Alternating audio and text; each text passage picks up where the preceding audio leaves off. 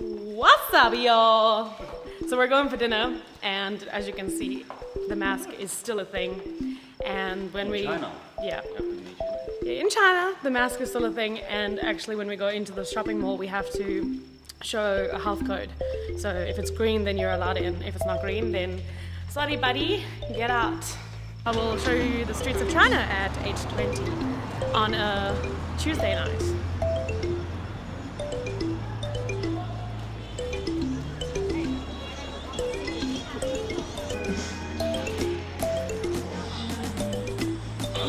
So this is the health code, and mine's green, so I can go. And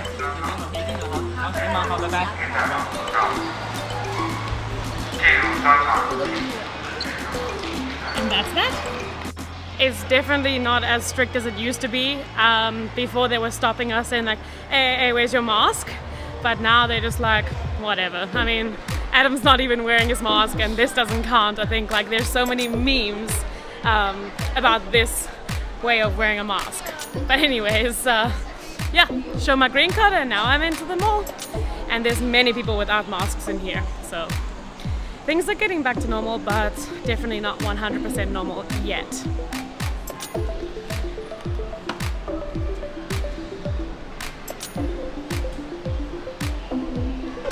So we are going to Grandma's home for dinner.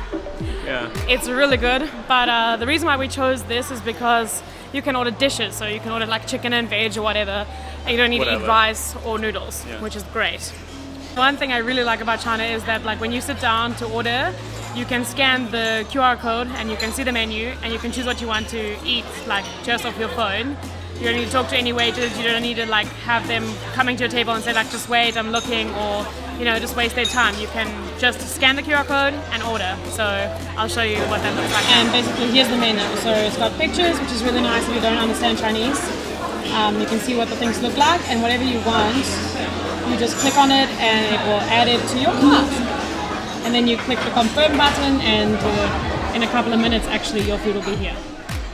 What I really like about some restaurants here in China is that the service is really good and like the quality of food is good. So this food, the chicken particularly, we ordered 5 minutes ago, maybe even 3 minutes ago, and it arrived to our table piping hot so fast. And now I'm going to show you the cucumber that just arrived, which is one of my absolute favorite. If cucumber is on the menu, we're ordering it.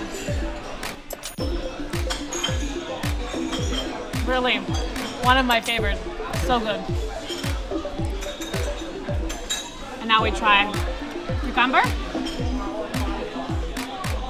Amazing.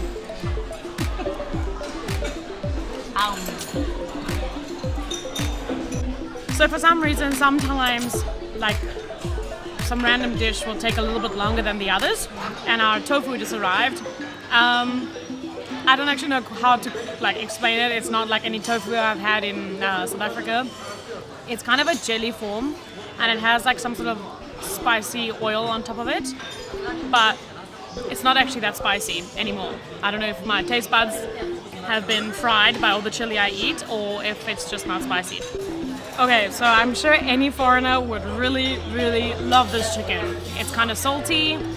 It kind of tastes like mom's roast or mom's stew. It's really tasty, but there's a whole chicken in there. So that means there's a head, there's a bottom, there's feet. I'm gonna show you.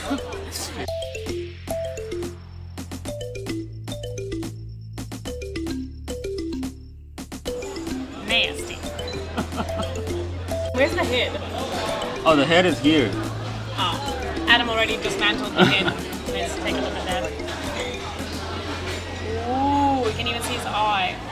Nasty.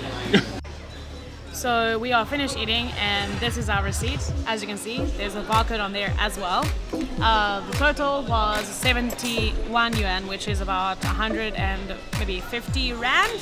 And what is that in dollars? 10? Yeah, about $10. Sorry, my dollars calculation conversion is horrible. Anywho, so about $10, about 150 rand and 71 yuan. So it's now 9 o'clock, and that's the end of our eating dinner and our little shopping experience for ice and a beer, and we're gonna walk home and have our beer, talk about some business things, and go sleep.